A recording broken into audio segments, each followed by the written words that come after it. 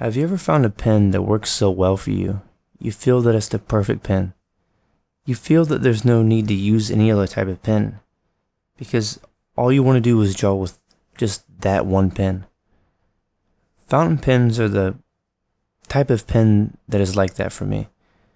They write very smoothly. I can draw very expressively. I can draw fast. There's all kinds of different inks for them, different colors, different sizes of bottle of ink.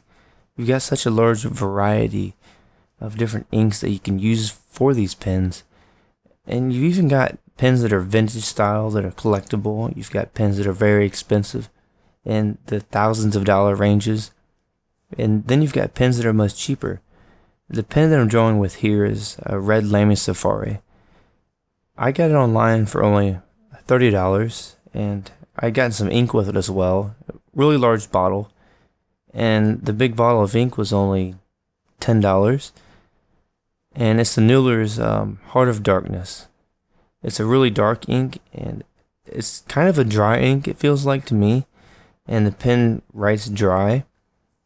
And I like that because I'm not putting too much ink onto the paper, because the way I draw is more detailed. And I also like to draw expressive, but I want to be in control of what I'm drawing. Now that I've been using this pen, I constantly find myself thinking about drawing lines of different shapes and sizes, and wavy lines and circles and triangles. I think about all the stippling I can do and all the artwork I can create. I draw so much faster with this pen. A drawing that would take me 6 to 8 hours, I can now draw in only an hour. I enjoy fountain pens so much, I'm going to dedicate an entire sketchbook to only fountain pen drawings. You know how it feels when you have butter that's hard and won't spread on bread?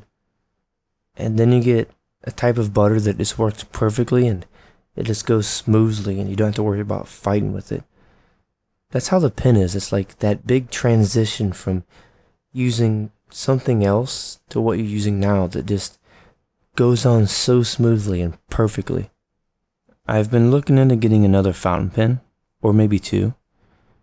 The two that I'm looking into is the Kuiko Sport and the Noodler's Ahab. The Noodler's Ahab writes a lot wetter, and it has a flex nib as well. I just can't stop thinking about the crisp, perfect, smooth, buttery lines that this fountain pen makes. I think I'm gonna go do some drawing because I keep thinking about drawing lines. I really need to create something. You have a good day.